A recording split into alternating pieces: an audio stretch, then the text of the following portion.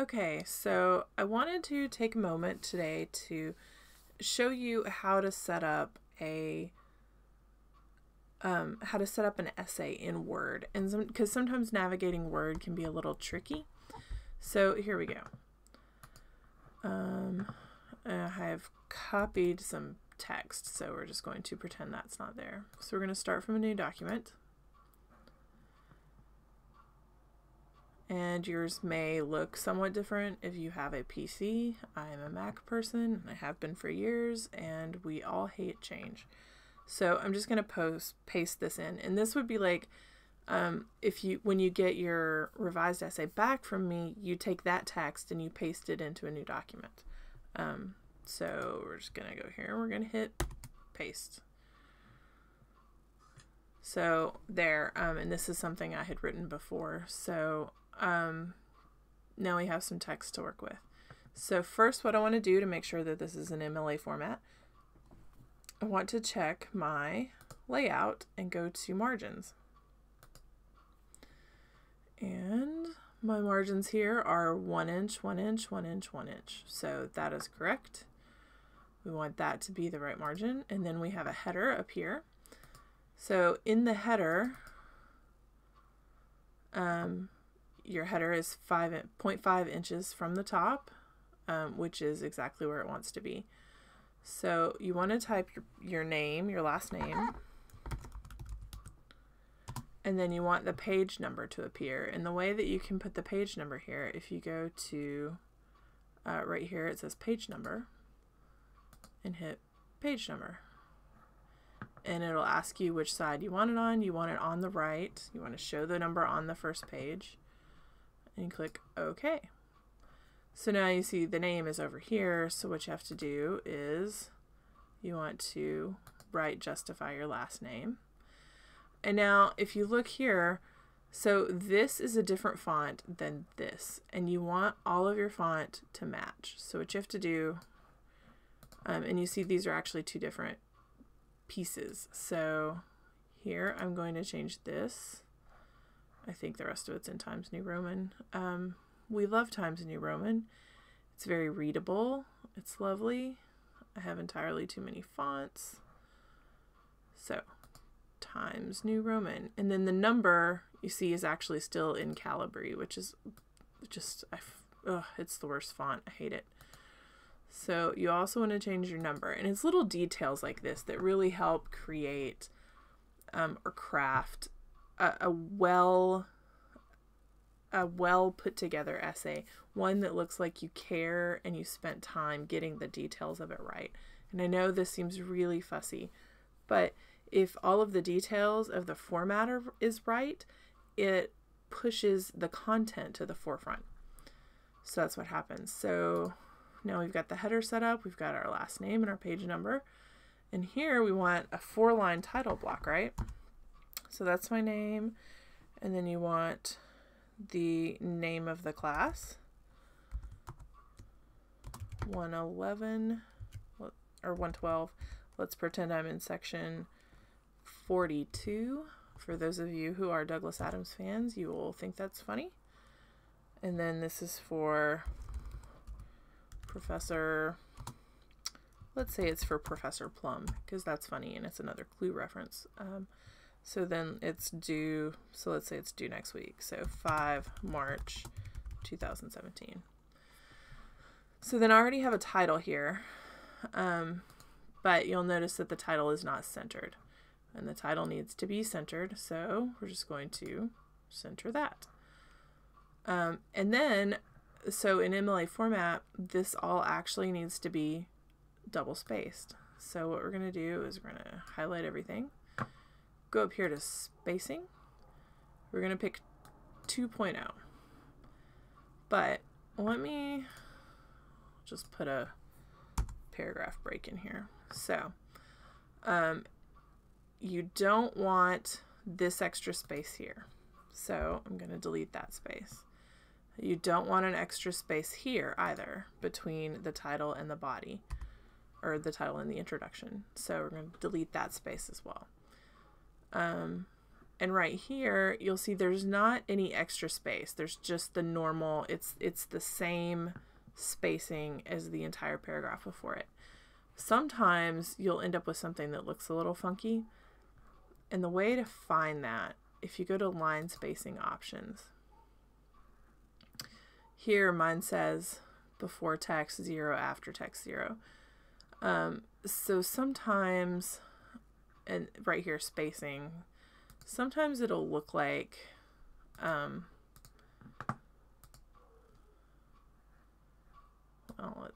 let me highlight this so that I actually apply it so that you can see what I'm talking about. So sometimes it'll look like this, and there's like a little bit of an extra space here. And that's because that is usually set to 6 or auto or something peculiar. A lot of times a word will default to having some kind of setting in here, including auto, which is a choice. And see, when you put auto, the space gets even bigger. But you don't want that space. You want them to be consistently double spaced throughout the body of the document. So what you do is you make sure that that's a 0 point and this line spacing is double. So that's good. So what we're going to do is go down here, and so let's pretend that this is the end of my paper.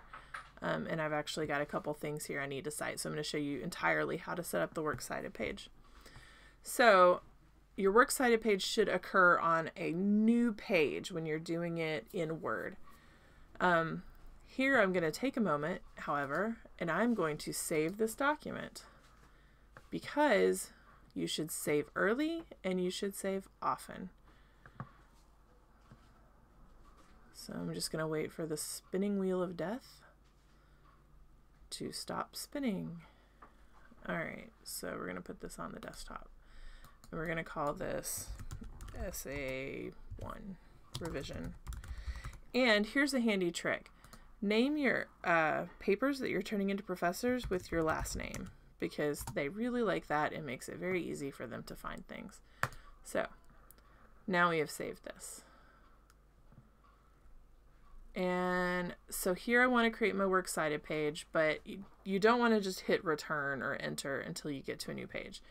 There is a wonderful tool called Insert, and you go to Break. And right here it's called Page Break. So what this means is if I were to go back and add like several more sentences here, it's going to leave this page break in the same place. So my margins are still 1 inch. So I'm going to type here in Times New Roman, Works Cited. It's never bibliography, it's always Works Cited in MLA format, and then that needs to be centered, and you'll see that your page numbers are automatically carrying over here. So that's when you use that Insert Page Number tool, that's what that does for you. It automatically numbers. You can do it by hand, but again, if you were to go back and add any content, your page numbers get off. So go back to Left Justified, and I'm going to go ahead and type these in, and then I'll come back and show you how to do this. So in this piece that I had written before, I referenced this film.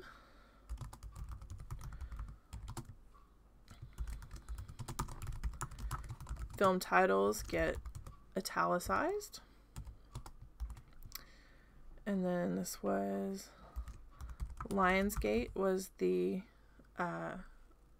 production company that released the movie, and I put a comma there, and it was released in 2012, period. So that's really it for that citation, because in this instance I'm drawing attention to the fact that the director was Drew Goddard. There's another way to do a film, and I'll do that one in just a moment, and actually it would go above this one. So because your Works Cited is in alphabetical order. So this film is The Evil Dead, which I also reference in the text beforehand. So this, so the title And you can find the MLA format for this on the Purdue OWL, which I've posted links to. So your title gets a period after it, and then it was directed by Sam Raimi. Oh, and look, I've messed up here because this should not be italicized, should it? So take the italics out. Performances by the wonderful man with the chin, Bruce Campbell, and Ellen Sandweiss, and Richard D. Manicore. I've never seen any of these people do anything after this film, by the way. And then it's Renaissance Films, and it was released in 1981. So I messed up, you know, this is misspelled, so do a little spell check there. These are actually correct, even though spell check it gets crazy with names and whatnot. So you see how this is like indented. We'll go through and I'll show you how and why in just a moment. Let me add one more. So I also reference Linda Hutchin. This is a book.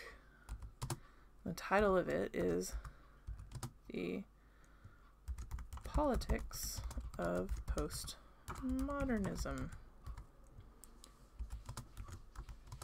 an Inquiry. It was Routledge, 1997. So you see that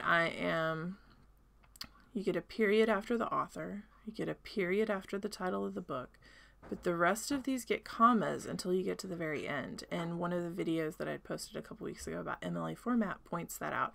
It's a really great video. So I'm going to just go ahead and add some words in here to push this into a second line. So let's just add some words and pretend that this is a longer title than it really is.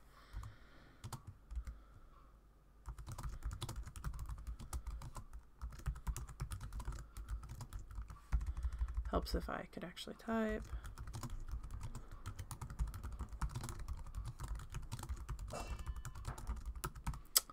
There, so, and you see the spacing here is still all wackadoodle. So what you want to do, up here, I have the ruler. If you don't see the ruler in your normal view, if you just go up here to View, Ruler, and that will turn it on and off. So you should be looking at the ruler. This is the easiest way to do this. And this is called a hanging indention.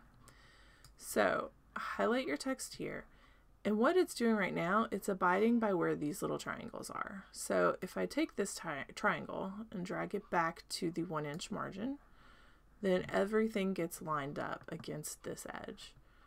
So if I take this bottom triangle and drag it 1/2 inch this way, it will then take the second line.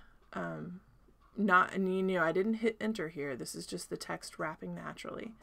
So that, if you have them set up like this, that will give you this hanging indention, which is what you really want in your Works Cited page.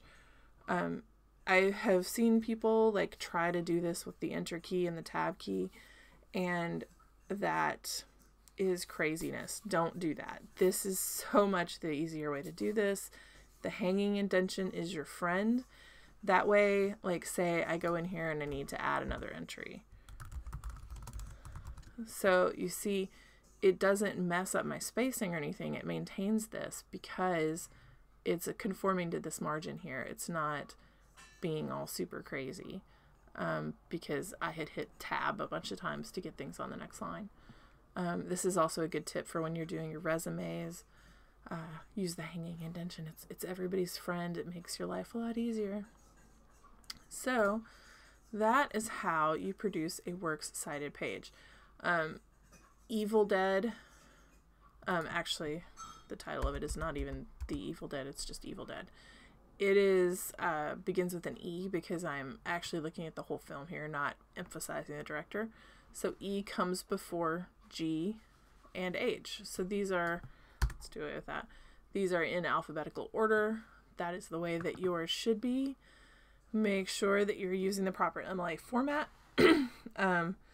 Make sure that you have your format written down and ready to go before you start taking your in-class essays, because you can't copy and paste from another source or visit a website to look it up. You will need it beforehand. And I hope that this has been helpful about how to set up your essay in Word.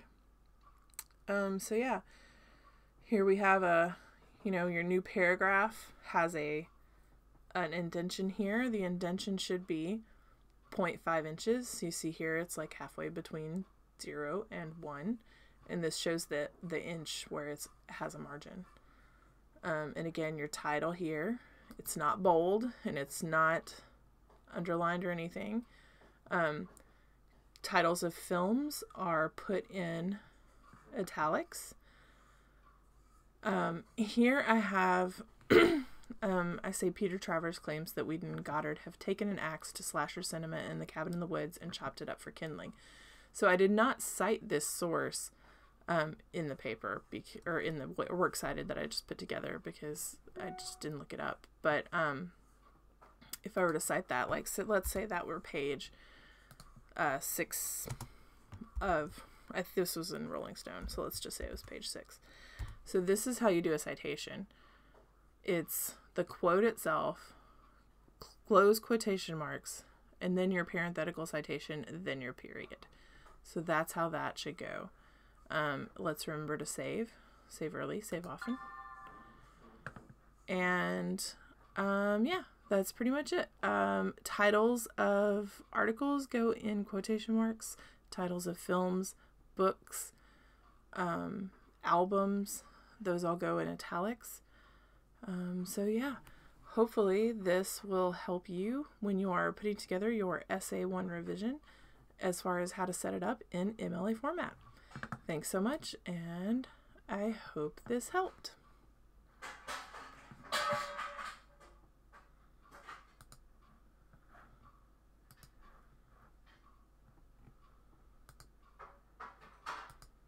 How do I stop you?